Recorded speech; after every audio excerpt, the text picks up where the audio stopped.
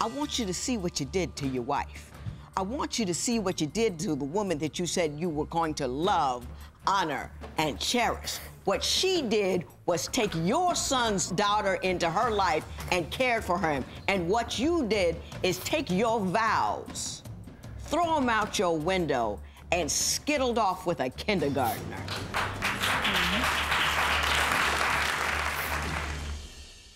She's the judge who gives rules on the law and life.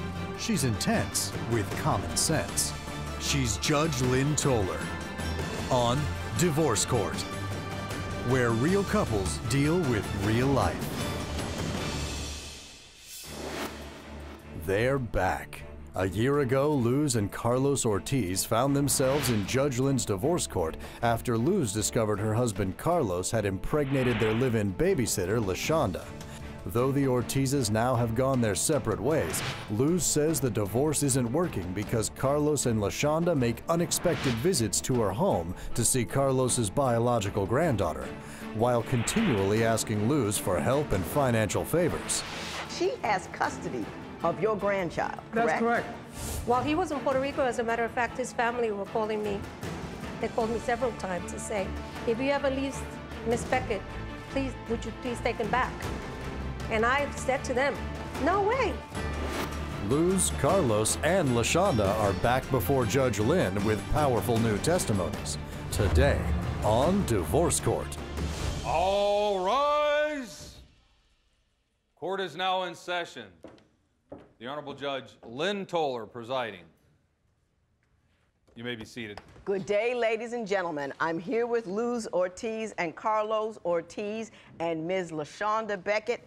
Mr. and Mrs. Ortiz, you came here about a year ago, got a divorce. The divorce is final. I gave Mrs. Ortiz a judgment in the amount of $11,000. I'm going to ask about how much of that was paid. Mr. Ortiz, you're here with Ms. Beckett because you used to be the babysitter of the Ortiz grandbaby. Yes. But now you are the mother of Mr. Ortiz's most recent child. Yes, I am. And before we get started, I want to take a look at what happened last time, and then we're going to find out why we're here this time. Look at her. I want you to see what you did to your wife. I want you to see what you did to the woman that you said you were going to love, honor, and cherish. What she did was take your son's daughter into her life and cared for him. And what you did is take your vows, throw them out your window, and skittled off with a kindergartner. I was warm. I was warm because you didn't seem to be at all regretful.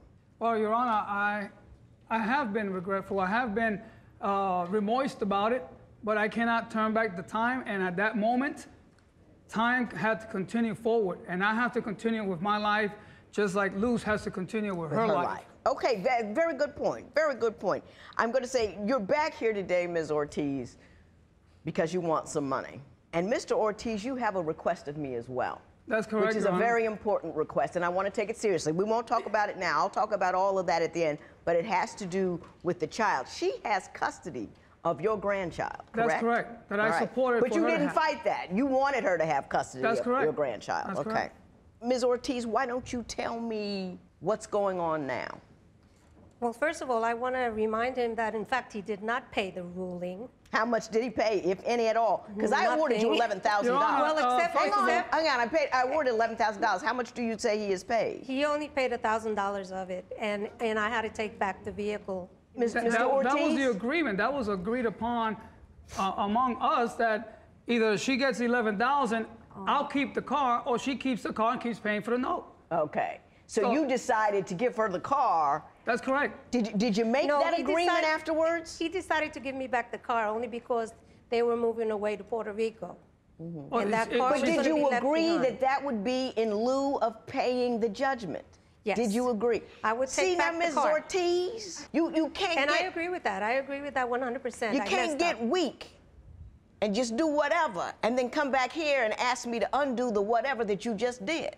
What has happened as far as your family is concerned since you left here?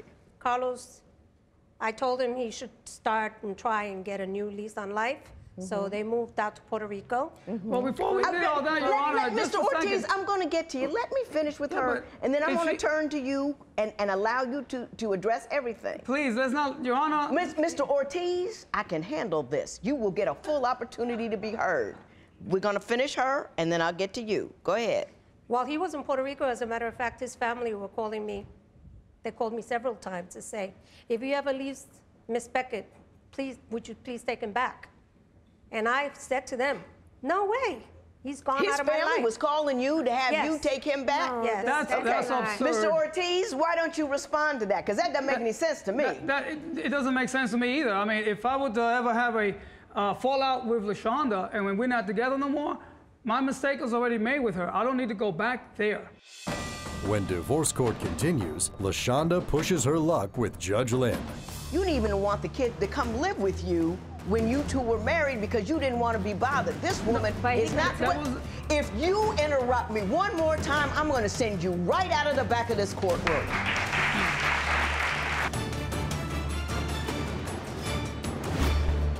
Divorce isn't easy. Call toll-free at 1-877-311-2222 or visit our website at divorcecourt.com or become a fan at facebook.com/divorcecourt.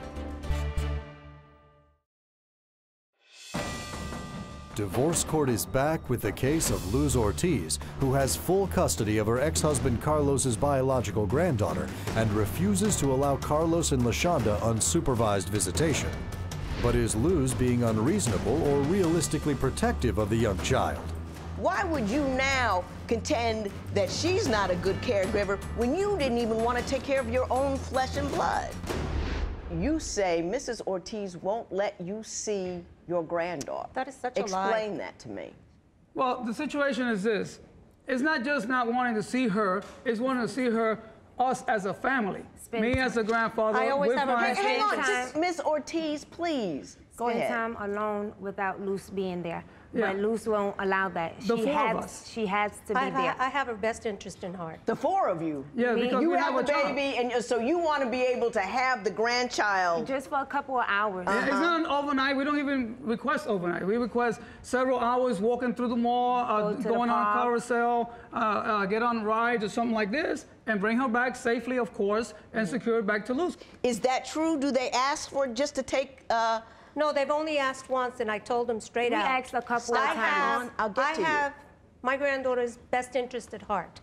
When I was given custody of my granddaughter, I've always had her best interest at heart. Well, what best He was interest not do in you her have? life. Mr. Ortiz, I will He get was to not you. in her life, hardly He was ever. always in her Because life. He was always on the road. Hey, Well, Your you're Honor, trying. we No, have no, to- no, no, no. You're in here trying to convince me to get her to let you see a child because you're reasonable people. That's You right. can't even be quiet when I ask you to. He's got to remember. That does not support your position.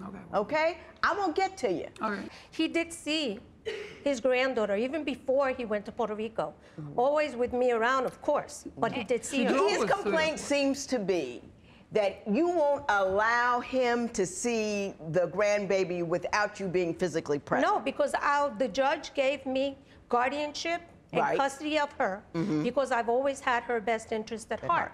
And I will not allow it at this time. What are Maybe your once. concerns? I think that because of the way everything went down, there was so much drama in her life that her being alone with them, I don't feel is the best interest for her. Well, she trusted me. Respond to that. One time, for instance, we went to see my granddaughter. It was my idea to say, let's pay a Yeah, visit. they Listen, always come you two are unannounced. terrible over there. You can't even let your man finish a sentence. Let him speak. We had a situation, okay, I'm not gonna call it as critical, but we went to see the grandchild, my grandchild, just out of the blues to see how she was doing. It was after school.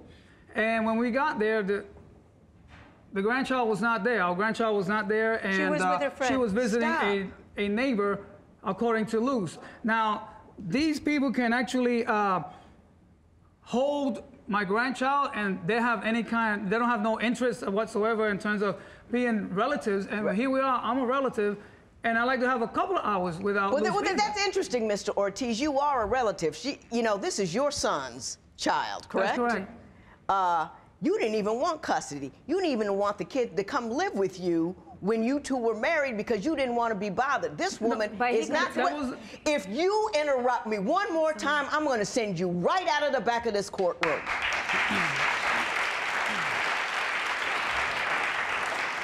You didn't even want to have the kid. You were going to let the child go into foster care before you would take it into your home. Why would you now contend that she's not a good caregiver when you didn't even want to take care of your own flesh and blood? Well, I didn't say that she's not a good caregiver.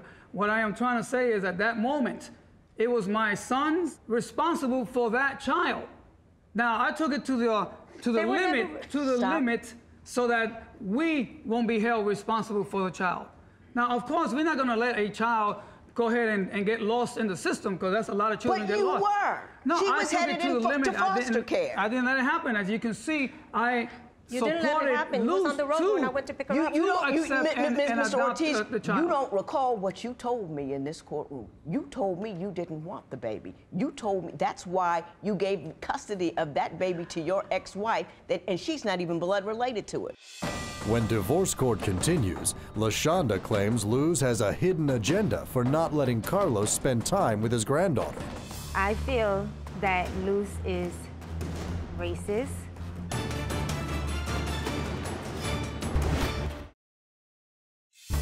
If you would like your case heard on divorce court, call us toll-free at 1-877-311-2222 or log on to our website at divorcecourt.com and follow us on Twitter @DivorceCourt.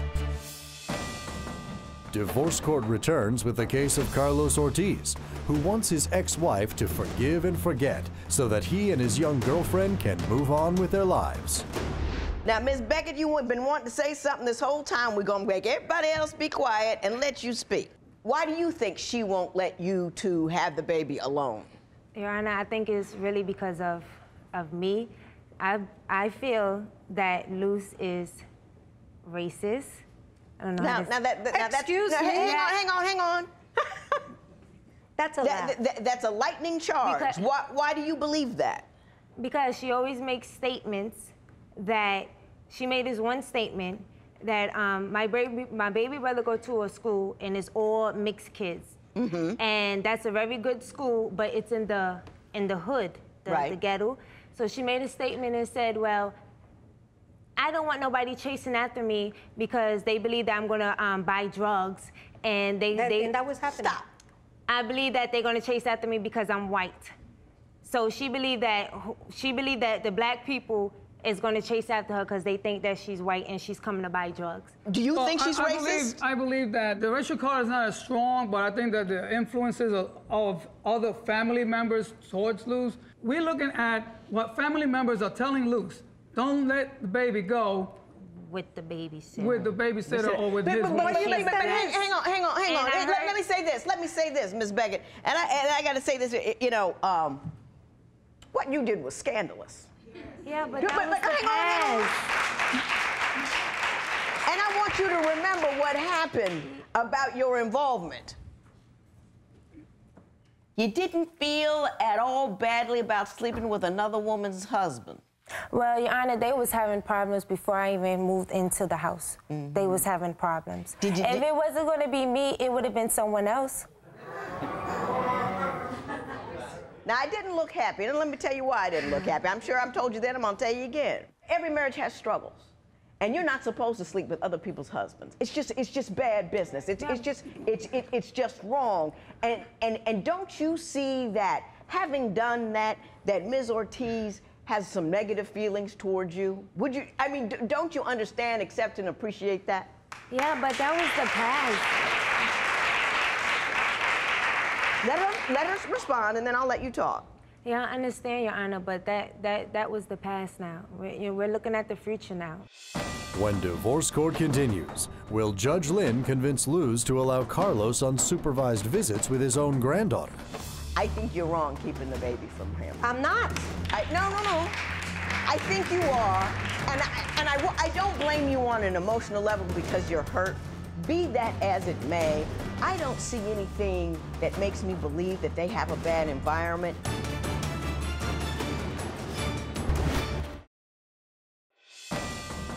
Divorce court returns with the case of Carlos Ortiz, who says his divorce from Luz isn't working because she refuses to allow his girlfriend and him unsupervised time with his granddaughter. What do you do to make up for what you did at all in her direction? Have you written her a letter? Have you said I'm sorry? Have you made anything easier for her? All they came back for is ask for favors left and right. What kind of favors? The favors. For instance, can you please pick us up and take us to Your Honor, that's to my father's house because we're going to be staying there about 14 days. 3 days after that, they called me from another location asking for me to pick them up and bring them back to Miss Beckett's sister's house. What is your version of those events? Your Honor, this is what's going on. Yes, we've asked her to take us places because we didn't have a car when we first got to Florida. But we still have a friendship. We still have a main body in this ordeal that's in between us. How do I get to see my grandchild if I don't ask her, come on over here and meet us at this place? Ms. Ortiz, let me ask you something. He's saying something interesting. As tacky and trifling as they were, it seems to me that, and much to your credit, you have forgiven them and maintained a relationship with the two of them. Is that accurate? Yeah, well, that's how racist I am, that I still maintain a relationship with them, you know? And that's because of my granddaughter. What happened 2.5 years ago, we over it. We have to continue You're over friendship. it. The question is she over it? Because nobody hurt you. Okay, well, you we want hurt to work, Your Honor, we want to work with her to get over it. What? We want to work with her for her to get over it. Mrs. Ortiz, let me say this to you. I think you're wrong keeping the baby from him. I'm not. No. I think you are. And I don't blame you on an emotional level because you're hurt. Be that as it may, I don't see anything that makes me believe that they have a bad environment, and I don't see any reason why. They didn't even have a place to stay. I am speaking. Any reason why they wouldn't be permitted to take the baby to the park or anything like that. And I want you to put that baby's interest before your hurt. You want to sue him for $60. I just think that's silly. But go ahead. It's silly. It's silly. But and I wouldn't do it except that he agreed that he would. He called me frantically one day while I was picking up my granddaughter from school, and he said, "I'm short $60. I need to get the insurance deposit in so I can get the vehicle out of the dealership." I have no problem paying the $60 back. It was either or. It was either giving my $60 back, or there'll be other, like cleaning the pool. And you have no problem grass. paying the $60. It's $60. I have a pool right? man. You got a gig, right? You know. Correct. I have a pool man. Mrs. Ortiz, you make sure that you put the rights of the children before you any hurt or rights that you have. I've always. Blanket statement. And sometimes it feels one way when it's really another. Mr. Ortiz, I'm sorry that you don't get to see your granddaughter more than you can, but you kind of bought it when you didn't take the responsibility of taking her on. Ms. Beckett, stay cool, stay calm. Yes. Never forget the wrong that you did when you deal with her, because that is what it is. And the fact that you're moving forward doesn't mean that you've made up for the past. $60 in favor of Mrs. Ortiz. It is so ordered. All rise. Parties may leave the courtroom. Luz says she took Judge Lynn's advice to allow Carlos to see his granddaughter. On the Sunday following their divorce court appearance, she invited him to join his granddaughter and her in the park only 5 minutes from his house. After 1.5 hours of waiting, she called him to find out if he was coming, and Carlos told her he'd seen them in the water park area but was not prepared to join them and went home. Luz says she never has denied Carlos the right to see his granddaughter, but Carlos has never made an effort to see her.